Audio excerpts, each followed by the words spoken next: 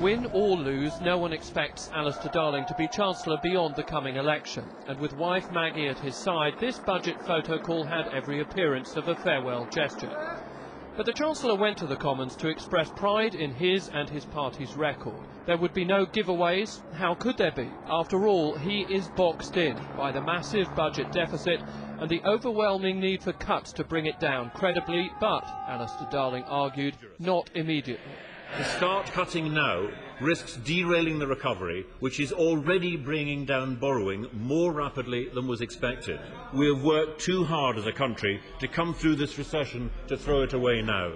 One of the few proposals to cheer the electorate was aimed at helping people get on the property ladder. I can announce that I will double the stamp duty limit for first-time buyers from midnight tonight, from 125,000 to 250,000 for this year and next.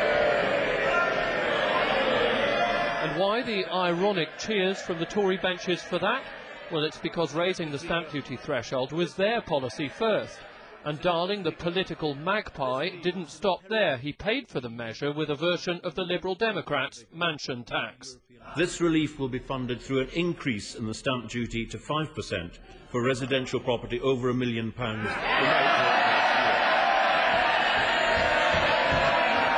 Rarely can a budget have been so nakedly party political, but the most partisan measure would have mystified many voters. We are ready to sign tax information exchange agreements with 3 additional countries.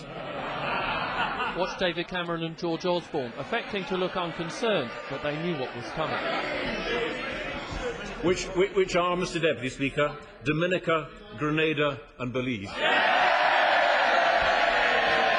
Belize is Lord Ashcroft's home, and nothing makes Labour backbenchers happier than teasing the Tories over their non-dom party vice-chair. What the media and the watching public got today was a real contrast in styles. Alistair Darling is always dry and understated. Even his party political digs have a sort of backhanded quality to them. But David Cameron, well, David Cameron's response was delivered at breakneck speed. It was aggressive, it was punchy, peppered with jokes and withering sarcasm. We have gone from the top of the Premier League to the bottom of the conference in 13 wasted years, and we say it is time to sack the manager. He didn't stop short of insulting government ministers. Let's have a look in detail at the appalling mess that the Prime Minister and Voldemort seem to find so funny. Voldemort? Apparently that's some sort of pet name for Liam Byrne, and there was a jibe for his boss too. The Prime Minister and the Chancellor are having a good chat. They're probably discussing what sort of charging fees they can give after the next election. They should listen. Gordon Brown did not like that, not at all. We need a Conservative government to clean up the mess made by this Labour government, to stop another 5 years of debt, of waste, of taxes. Britain doesn't need this Prime Minister and this Chancellor. It needs new energy, new leadership and values to get this country going again. That's the argument we'll take to the country the moment this man runs out of time and calls that election.